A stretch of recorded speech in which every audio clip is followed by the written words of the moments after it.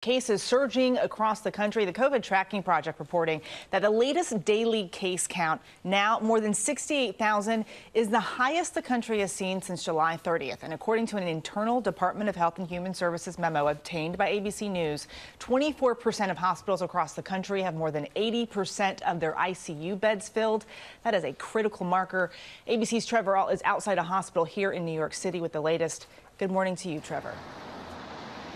Well, Eva, good morning. The U.S. has now hit 8 million confirmed cases of COVID-19, but even more concerning than the magnitude of that number is that once again, the spread of this virus appears to be intensifying across huge sections of the United States.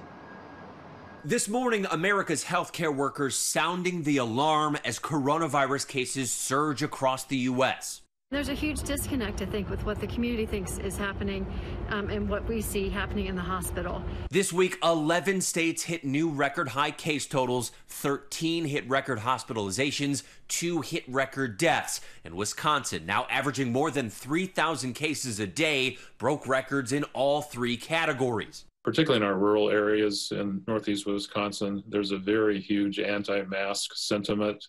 And people still don't believe this is a real disease. And we're seeing some dramatic, very dangerous situations occurring in our community. In New Mexico, hospitalizations have jumped 70% this month. The governor tweeting, "We are past the point of prevention. More New Mexicans will die."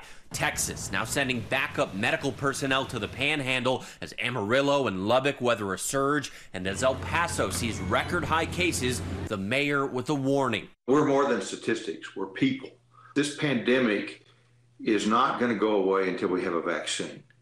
As the entire country waits for a vaccine, Pfizer says it hopes to apply for emergency authorization for its drug, assuming it hits the necessary safety milestones by the 3rd week of November. As Dr. Anthony Fauci says he's concerned that politics have eroded the public's trust in science. We're already seeing expression of reluctance in not trusting the scientific establishment to free themselves of political influence about whether a vaccine is safe or effective.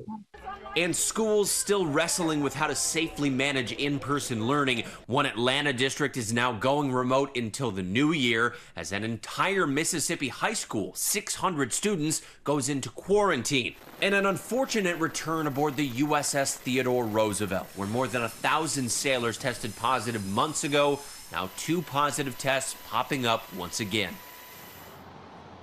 And as we wait for a vaccine, the Trump administration has announced a deal with CVS and Walgreens to get a vaccine administered to nursing home patients and staff for free. Drug companies say it is going to take quite some time to manufacture enough doses for the entire country. Dan? So important, though, to protect the people in nursing homes and the people who work there. Trevor, thank you very much.